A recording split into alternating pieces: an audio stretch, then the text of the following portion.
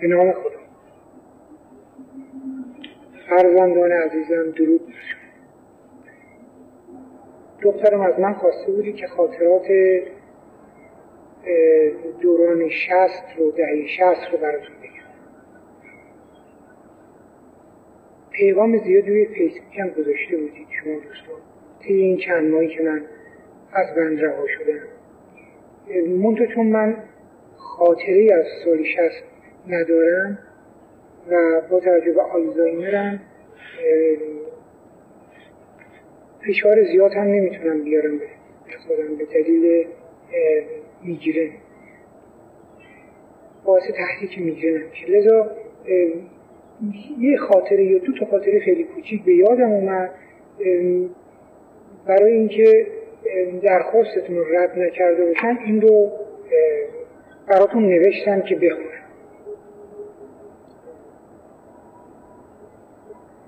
این خاطره من خاطره است که منجر شد به نوشتن کتاب زندان در جمهوری اسلامی در سال 1364. من با دکتر وحید دستیاری رئیس هلال احمر آشنا بودم در ابتدای دهه 60. آشنایی من از اینجا بود که مردم درمانگاهی در رضوانی کرج که ما هم کارخانه و تأسیساتی در آنجا داشتیم ساخته بودند و تحویل هلال احمر شده و نیاز به پیگیری داشت تا کادر درمانی و از این جور چیزها فراهم بشه. من با دکتر از طریق دوستان و آشنایان نزدیک شدم و آشنا شدم. گاهی همدیگر رو می‌دیدیم. ایشون رئیس هلال احمر بود و همسر دکتر حبیبی هم یکی از مدیر کل‌هاشون بودن. یه روز دکتر به من زنگ زد. گفت فلانی چند روز فرصت داری؟ گفتم داستان چه بیا تا برات بگم. خب اون میدونست که من در اطلاعات سپاه مستقرم. اطلاعات سپاهی که اون موقع مستقر بود در وزارت اطلاعات فعلی یا ساوامای فعلی که همون ساواک سابق باشه. ببخشید.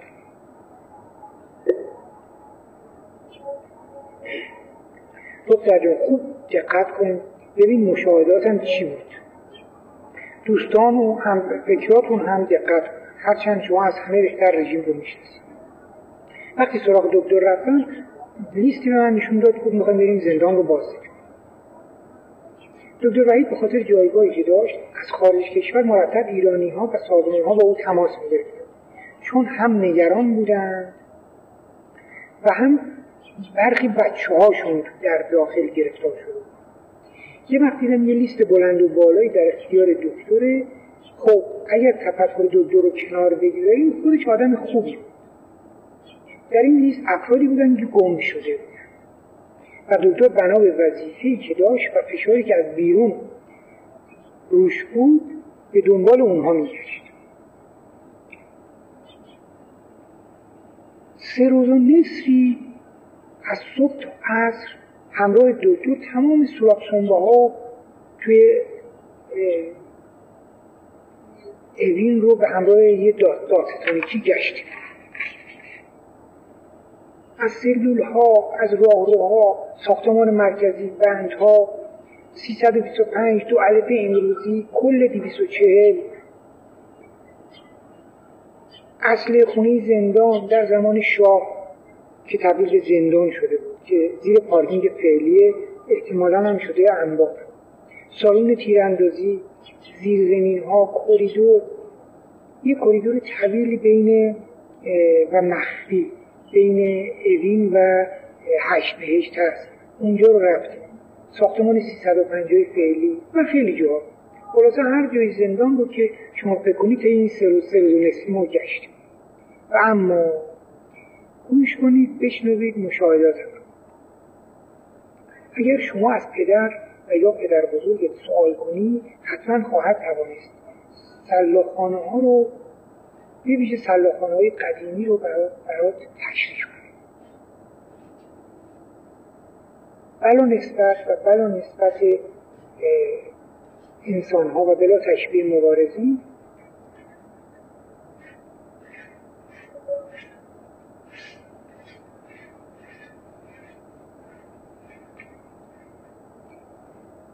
در سلاخ‌خونه‌های قدیم، البته جدید هم همینطوره، وقتی وارد میشی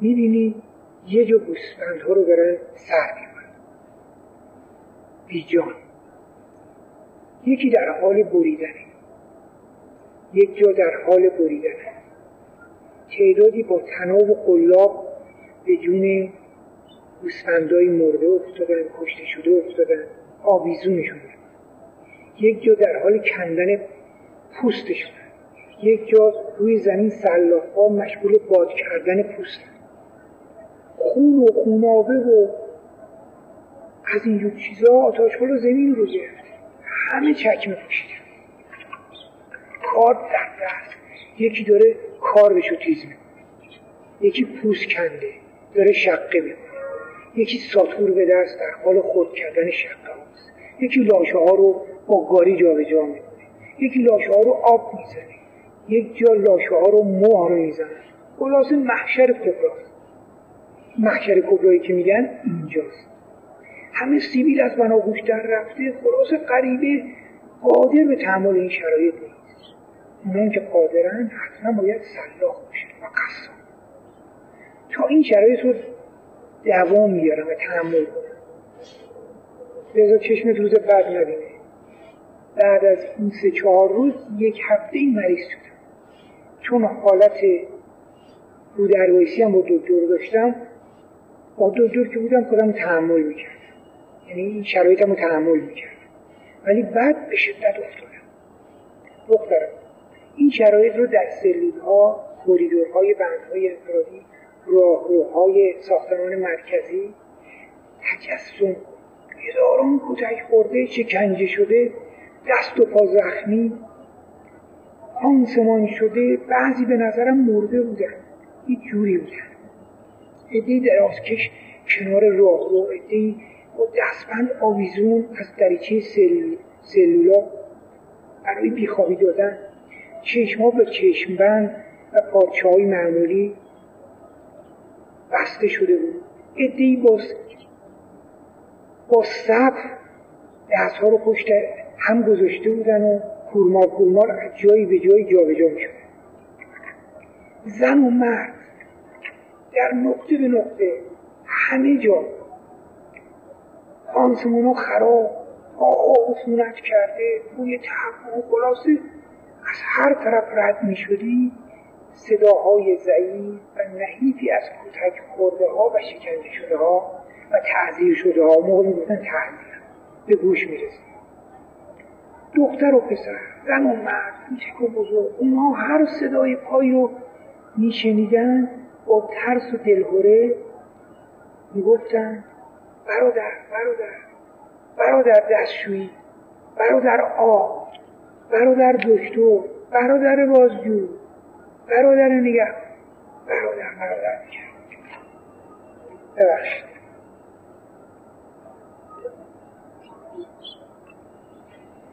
در مقابل افراد عبوری، نگهبانا، بازجوهای رهگذر از کوریدور کنار متهمی،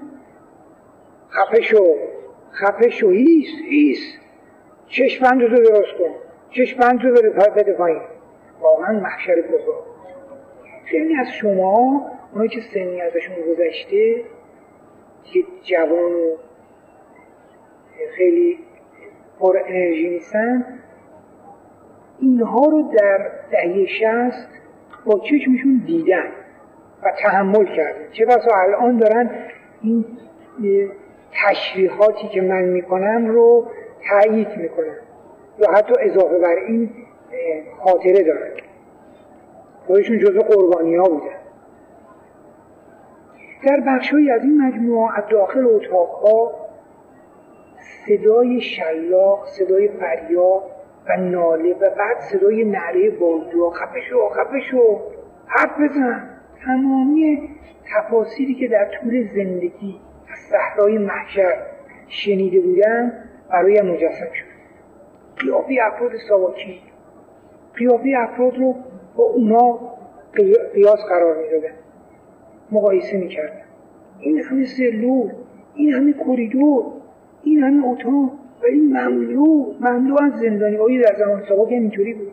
زخمی، خون‌آلود، رفتاری که از ساواک در ذهن داشتم با رفتار اینا مقایسه می‌کردم. سعی می‌کردم مادامی که همراه دکترم ناخودآگاه به فکر فرو نرم که حساس بکنم دکترم به شکلی سوال برانگیز گاهی به من نگاه میکرد، ولی سعی میکرد اعتماد به نفسش رو در نگاهاش حفظ کنه و حاکم.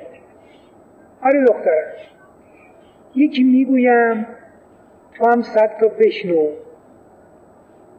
ولی هرگز نمیتوانم ذره‌ای از این صحنه و این صحنه ها رو آنطور که باید و شاید برات تشریح کنم.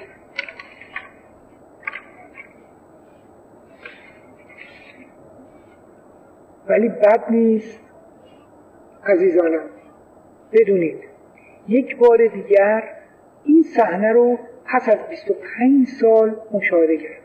این صحنه هایی که دیدید اینجا براتون تشریح کردم، یه بار دیگه دیدم، شاید هم بدتر.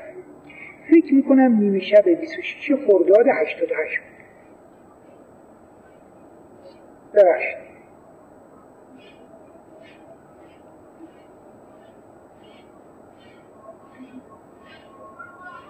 تنها در سلول 240 خوابیده بودم. در دیگر سلول‌ها هم 1 نفر و 2 نفر و 3 نفر خوابیده بودن. معمولا 2-3 نفره بودن سلول. البته 240 همش پر نبود. البته ناگاه سر و صدا شد. باور کنید صحنه‌های دهه 60 فراموش هم شده بود. یک باره طی چند ساعت هزاران نفر رو به سلول‌ها سرازیر کرد. همه دست و پا شکسته، همه سینه شکسته، همه سر شکسته. هر سلول مملو شد از زخمی. کفش‌هایی رو که از سوراخ‌های دریچه میشمردن 22 نفر 23 نفر تو همون سلول یه نفری که من بودم انداخته. تمام کریدور یک پارچه زندانی و این رکورد بود. چون سال 60 دهه 60 من تو اون 3-4 روز اینطور صحنه‌ها رو ندیدم که تو هر سلولی 23 نفر 22 نفر بنویسن که در دهه 60 هم ثابت.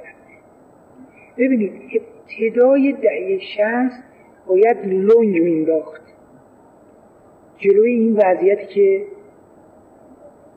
به وجود آورد. نمیدونم تو سلولای 240 چطور اینا روی هم 23-4 نفر 22 نفر سوار شده بودن، چطور شرایط وحشتناک. این تعداد از بچه‌های شما، از بچه‌های حرکت‌های تظاهرات آرام و نجیبانه 25 و 6 خرداد که اینگونه سرکوب شد. شنیده بودم در اتاق‌های 350 در دهه 60 گاهی تا 110 نفر هم روی هم می‌ریختن. اتاقاش بزرگ، ولی اینجا سلول بود. چطور این خامنه‌ای دستور این سرکوب تظاهرات آرام و نجیبانه مردم بی‌دفاع رو صادر کرد؟ اون هم تا این سطح وحشت و جنایت در حدی بود که اصلا من این رو در ابتدای دهه 60 مشاهده نکردم. خیلی وحشت. از این موضوع بگذاریم. اجازه بدید جمله‌ای هم در مورد آقا مصطفی شما بگم. مصطفی رجبی.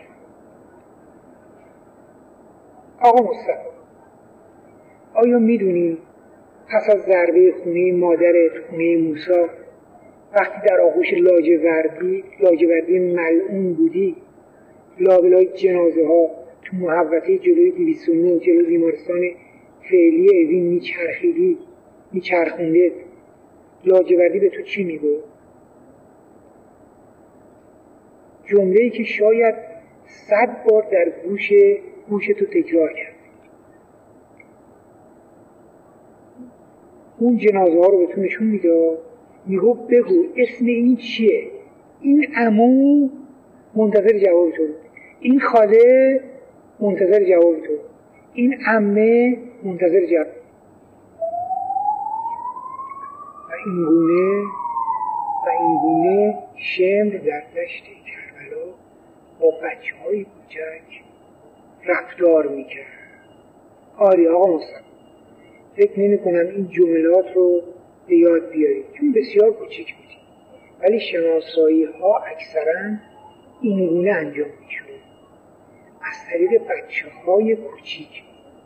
بیچاره موسی که به نامش یک جریان از طرف وزارت اطلاعات راه افتاد به نام راه موسی.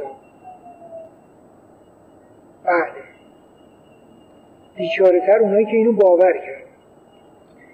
آری دخترم، آری فرزندان، چند روز گذشت تا توانستم خودم رو پیدا کنم. من از ابتدا در بخش بررسی اطلاعات سپاه بودم. پس از اون به زندان‌های مختلف رفتم تا در سال 64 کتابی تحت عنوان زندگی در جمهوری اسلامی نگاشتم که با مهر سری در کتابخانه وزارت اطلاعات جای گرفت. این کتاب خیلی روش تحقیق کردم تا نوشتم. همه جا رفتم با همین تمام صحبت کردم، با مسئولین زندان صحبت کردم، با کارتشون صحبت کردم و این شد مرجع مطالعات دانشجویی. البته نسخه‌ای هم از اون رو برای سران فرستادم، ولی در همون حدود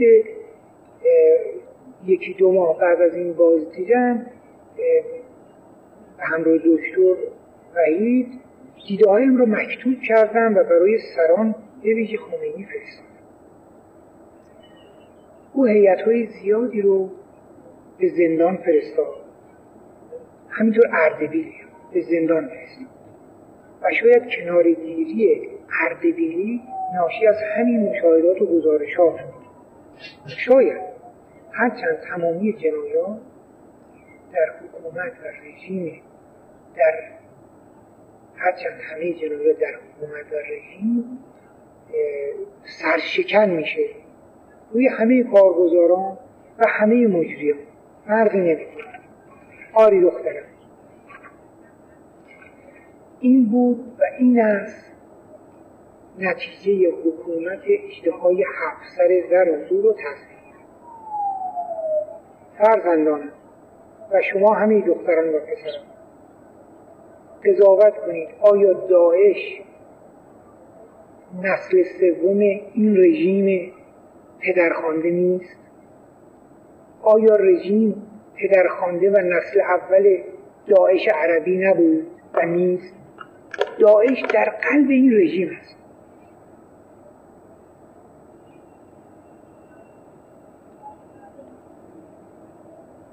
داعش در قلب این رژیم است. داعش اصلی اینجاست. داعش اصلی اینجاست. سایه شومش بر سر ملت بیچاره ایران است و ملت هر لحظه داعش را لمس می‌کند. پدرخوانده داعش. در پایان ضمن درود بر همه قربانیان این رژیم سفاح از شما می‌خواهم امانتدار خوبی باشید. سانسور بسیار زشت است. ما باشیم یا رژیم آبی. لطفاً بدون کم و زیاد این مطلب رو منتشر کنید.